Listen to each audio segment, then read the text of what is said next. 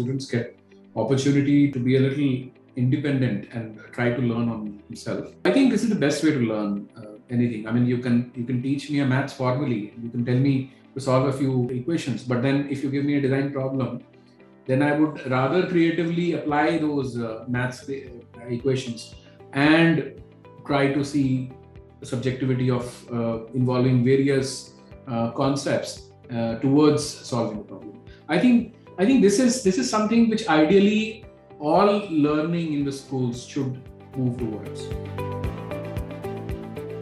They are competing in terms of the overall end goal, but they are actually not really competing also, because they are only trying to improve themselves. And then in the end, when he sees, okay, these many teams participated and out of which these many students got qualified, it gives him a lot of motivation.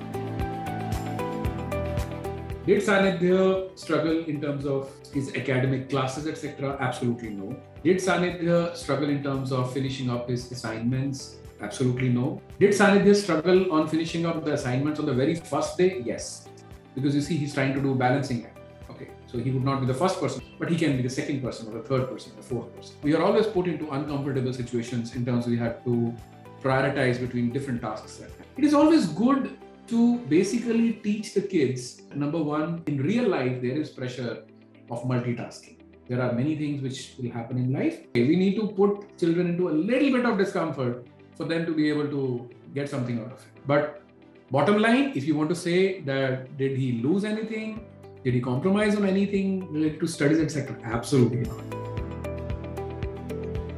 When he made his first game, he just rushed to me and said, I want to show you something. And then I go there, then I play the game, I play a game, and I find the goods in that, and I like the game. I mean, he built the game which had the ship, which is invading, which is shooting down all the space invaders. He would go out and he would show his friends, see, I made this game. I made this game. You like to play this game? There's a sense of achievement, of building your own things with your own hands and then actually trying it out.